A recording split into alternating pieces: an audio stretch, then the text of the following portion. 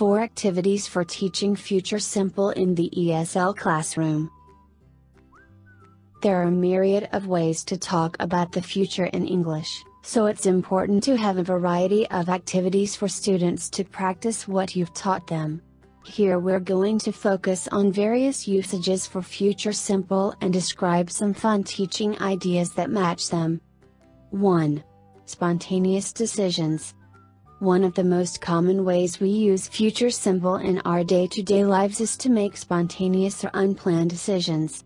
For example, when choosing food from a menu, "I'll have the fish please," or if you have to make a change of plan, a friend calls to say they can't pick you up to go out and you might say it's okay, I'll take a taxi. A fun way to practice this is to have card prompts with scenarios on, and have a game of language tennis. Organize students into 2 teams and set them up in 2 rows facing each other. The idea of the game is for you to crisscross up the line of students, getting them to make suitable decisions in response to the situation until such time as something is repeated, or a student can't think of anything new.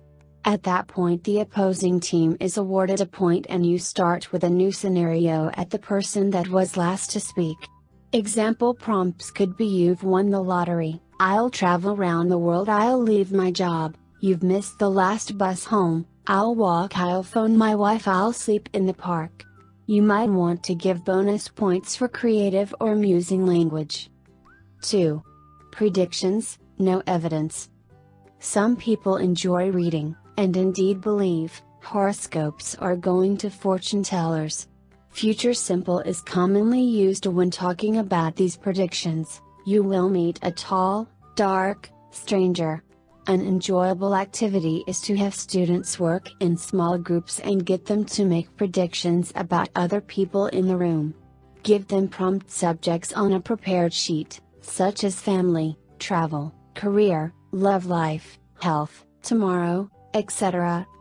To add a further element of fun, you could have them read out their predictions without naming who they're about and have others guess who it is.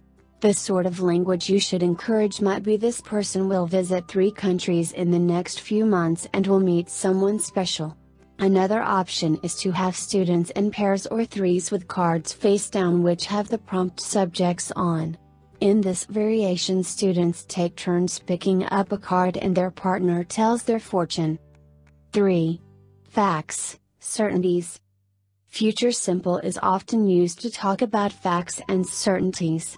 It's important for your students to get the idea that the same tense that's used to talk about things we have no evidence for, horoscopes and fortune telling, is also used for things we are certain about, such as "It will be dark by 8 p.m. One simple way to practice this, which does require a bit of preparation by the teacher, is to create a board game whereby students each have a game piece which they move around according to the roll of a dice.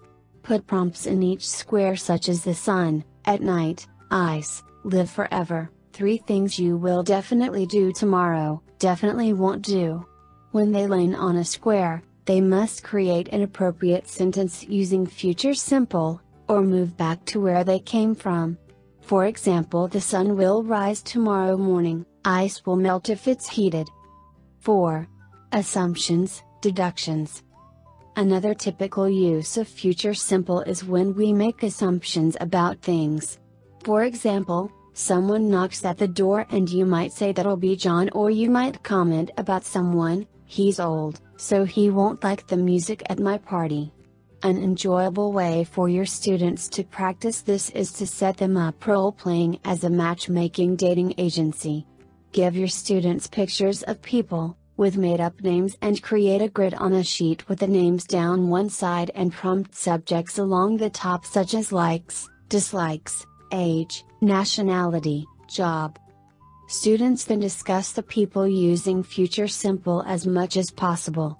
Be sure to model the activity clearly yourself using language such as "Faye will be about 25 years old and I think she'll enjoy going for walks, so she'll be a good match for Joe." Make sure you allow time at the end of the lesson for the different groups to discuss their choices. Are you ready to teach English abroad? These activities for Teaching Future Simple will help you create fun lessons your students will most certainly enjoy and benefit from. Speak with an ITTT advisor today to put together your personal plan for teaching English abroad.